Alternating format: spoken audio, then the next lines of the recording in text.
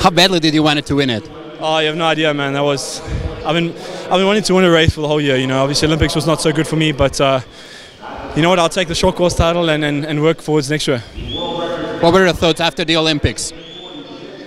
You know, it was difficult. You know, it was a difficult year for me, in and outside the pool. So like I said before Olympics, like I say afterwards, I won't make excuses about it. I'll assess it and I'll come back stronger. I'll make sure I come back stronger. What did you see inside the pool? What did you see from Tom Shields? What did you see from Seto? Tom was really good. I don't want to say surprising, but he was really good. I didn't think he could keep it together for 200, so big ups to Tom. Yeah, you know, he's a great friend of mine. Obviously Taya is going to always be a tough competitor, and I knew it was going to be a tough race. It's just a pity he was there and I was here, and it was a bit of a which way do I look, you know what I mean? So, but yeah, like great swim for Tom and Taya. Did you see him on the final stretch?